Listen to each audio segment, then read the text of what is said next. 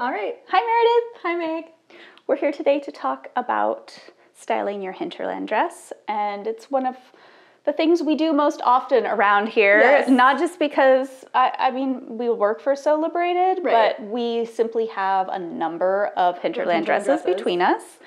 And I don't know about you, but I think of it as the, basis of my wardrobe, truly. Yeah, it definitely is for me, too. It's like you got your jeans, you got your good t-shirt, and you got your Hinterland dress. Yeah, I think that's accurate. I think that's accurate for me.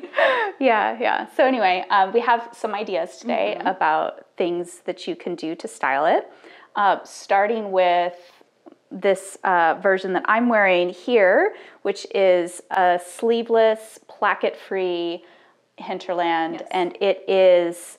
You'll notice that the skirt seems a little more voluminous on mine. That's because I added about 6 inches of fabric to my skirt panel, just widened it by a bit, and so I gathered a little more. Super easy to do. Yeah. And of course you can start by simply just wearing the Hinterland. Yeah, it is a piece all on its own. You don't is. have to add anything to it. Yes.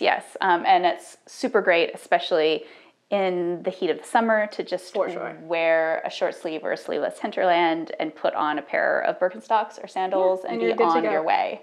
Yeah, it's like the roll out of bed. Absolutely. Thing. It's like if I don't want to even think about getting dressed, that's kind of my go-to. Mm-hmm. You know, these like effortless outfits that you see on Pinterest, and you're like, wait, that doesn't very much look like it's effortless. It looks like a lot of effort. So there is a zero effort Hinterland sandals or Hinterland sneakers or Hinterland boots. Yeah. Done.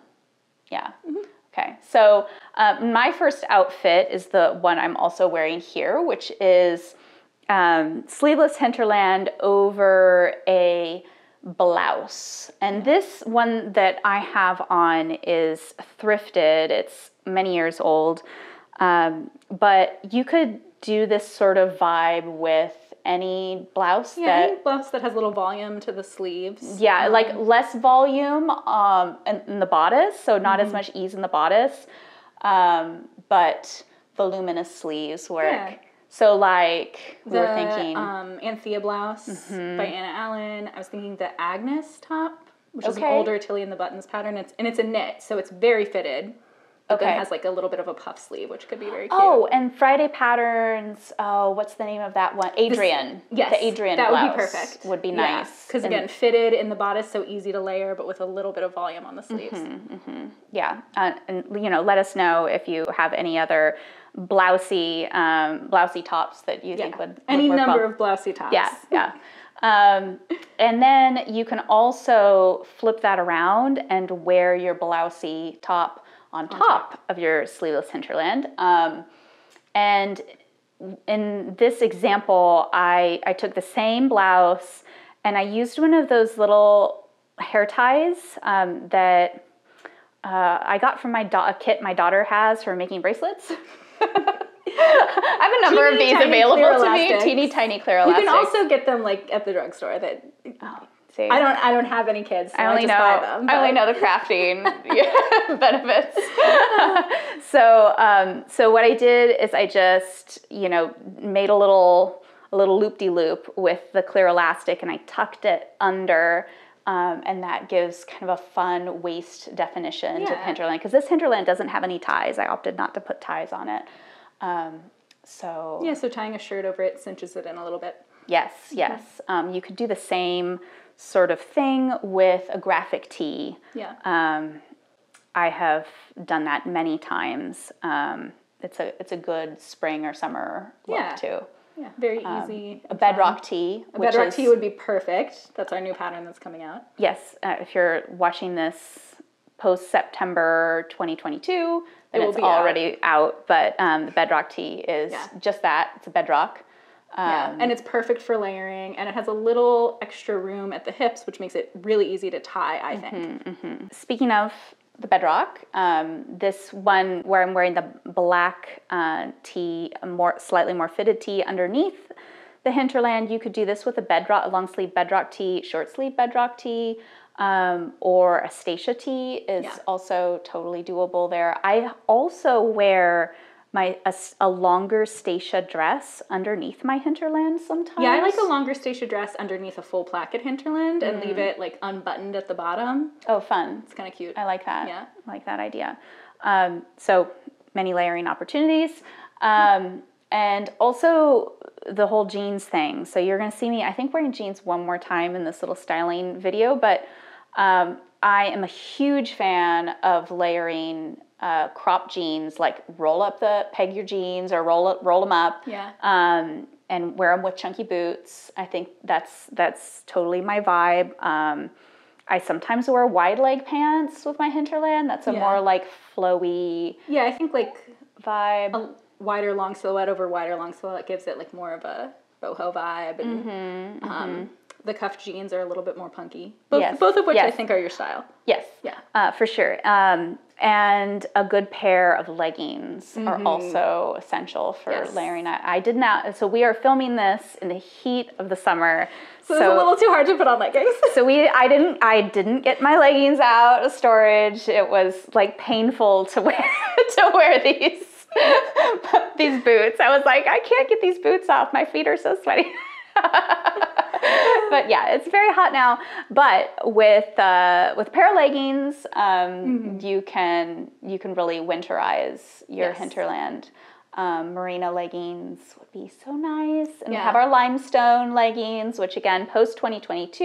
Yeah, if you're watching this, they'll be out. They'll be out.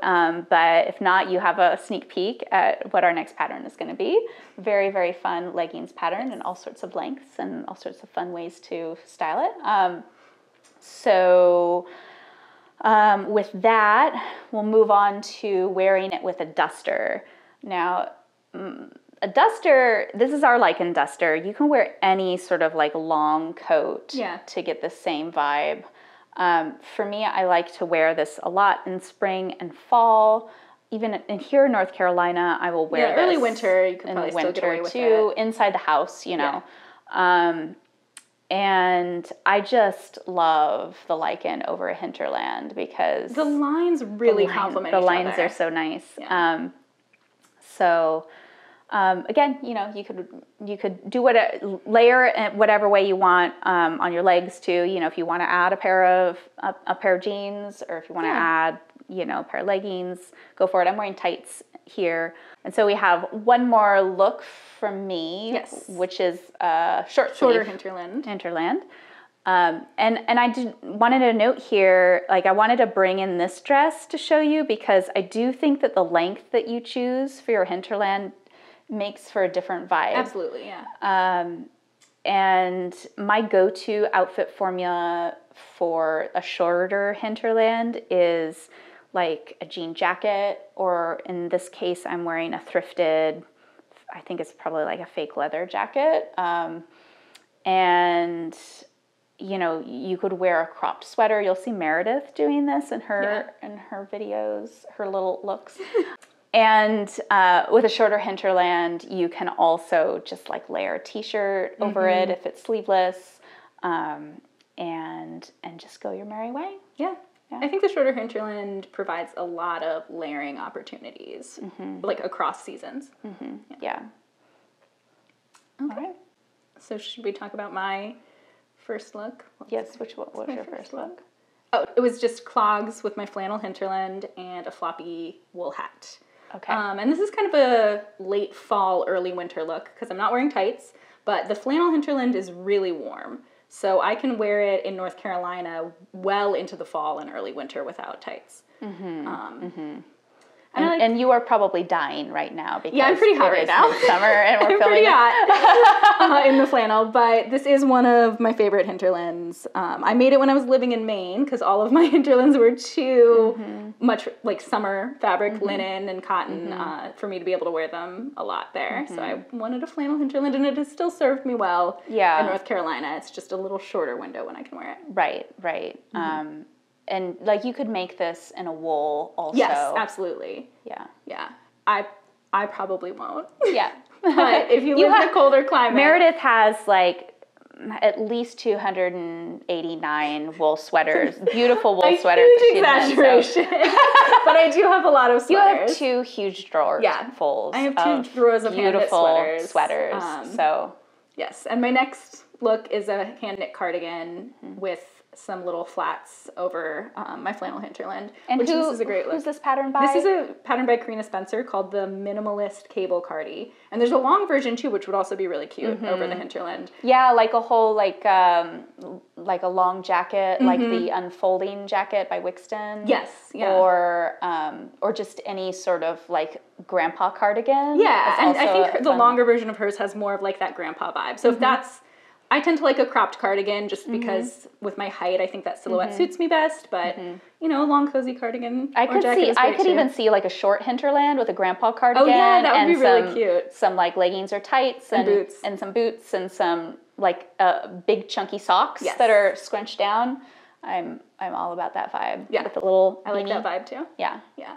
Now it makes me want now I'm ready for fall. Look forward to fall. Look forward to winter. Yeah. And then my next look is another wool sweater, but a pullover. And I wear this pullover with my flannel hinterland and with one of my cotton ones. I have a navy iCat cotton that it looks great over in early spring when it's still a little chilly. But with the flannel, it's really good for winter with tights and boots. Definitely too hot for right now, but a great go-to look for me. And I also want to say, if you look on our website and if you look at the Learn to Sew Your Clothes, the first course, the sewing basics. Yes. Is that what's called? The intro to sewing. The one where folks learn how to use their machine. In the product photo, I'm wearing a sleeveless black hinterland layered over a shifty sweater. Yeah. So that's a very fitted cropped sweater. The pattern is by Andrea Mowry.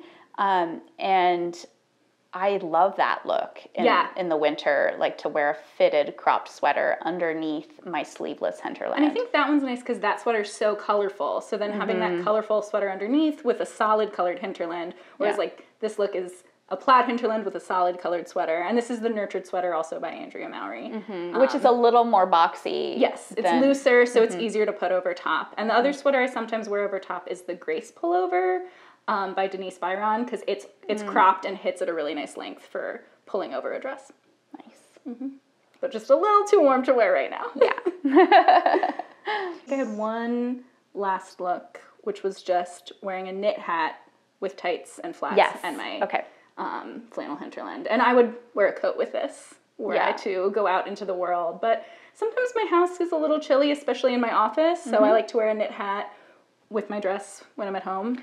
So when I lived in rural Mexico for 3 years before my kids were born, and Patrick and I were there, like one of the things that we just had to do because there were like huge gaps just in the wall in our house. Like central heating was not a thing. We heated our house with a tiny little wood stove. And you would just layer. Yeah. And that's actually like better for the environment to like wear your sweaters inside, you know, like just stay as warm as you can inside. Yeah. I mean, I still try to do that now. I don't like to have my heat too hot in the winter. Totally. I'd rather just put on a sweater, put on a hat, wear a flannel dress. Yeah. Very fun. So, hope you've enjoyed these. It's really just like dipping your toes into the possibilities of styling the hinterland. It's so versatile. Yeah, and I think we kind of focused on layering, especially for like transitions between seasons here, but there's so many ways you can style the hinterland if layering is not your thing. Yeah. Accessories. Like, you know, a good pair of sunglasses. A great scarf. A fun hat. Great shawl. Oh, yeah, we didn't do any shawls or like kerchiefs or anything like that. All very fun, easy things to do to spice up an outfit and change your shoes. It can make a huge difference. You don't need new shoes. Just change them out. Like, you know, try it out. Like, wear. Yes, because of Meg's encouragement, I got a pair of high tops and I've been wearing them with my dresses more, and it just feels like a little more fun and different. It's a new look for me. And I'm enjoying it. Yes. So. Yeah. Well. So it would be fun to see your combos that you come up with. Tag us on Instagram, Hinterland Dress, And we can't wait to see you hopefully in one of our 2 Hinterland courses. Yes. So we have a Learn to Sew Hinterland, which is an intensive, like, think of it as an intensive sew along, but really like super duper learning all the professional skills. Yes. It has a bunch of information on fitting your bodice. So if that's something you've always been curious about, nervous to try on your own, you don't have to do it on your own. You don't have to do it on your own. Sherry is our instructor, and she's been teaching people to sew for like 25 years. And yeah, the Fit and Sew Bodices Hinterland course is perfect if you've never if you've been afraid to figure this out. Yes. We will hold your hand and walk you through the whole process.